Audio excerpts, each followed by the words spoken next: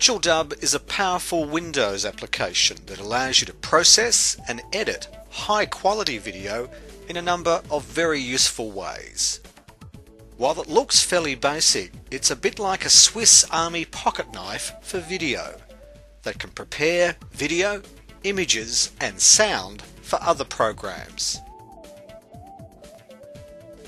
The bottom buttons are the controls for the video playback and editing. They include play, stop, forward, rewind, jump to previous and next keyframes, as well as the start and end frame markers. Let's begin by opening an AVI video, the Windows video format VirtualDub requires. You'll notice that until I steady the camera, the first part of the video is fairly jerky. I'm going to use the slider to determine the stable portion of the video that I'd like to keep and save. Once in position, I'll click the start and end markers to select the exact part of the video I'm after.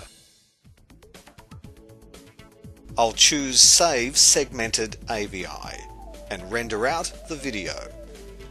We can now play just the stable section we wanted.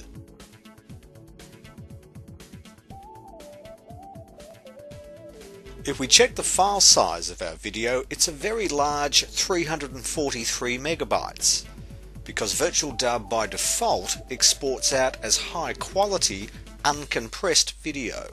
We can greatly reduce the file size by choosing Compression from the Video menu and choose from one of the compression codecs installed. Once resaved, the file size is now only 1.4 megabytes. Under the Video menu, I'll now choose Filters and select Add. The filters available allow us to edit the video. I'm going to choose the Brightness Contrast filter and make my video a bit brighter.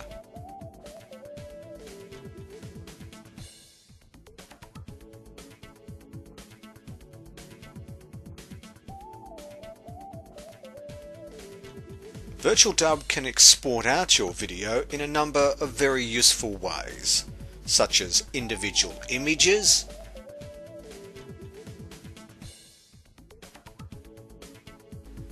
animated GIFs,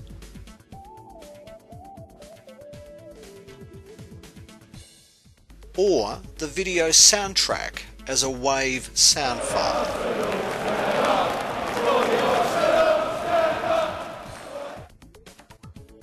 Monkey Jam could be used to turn exported images into more refined animated GIFs.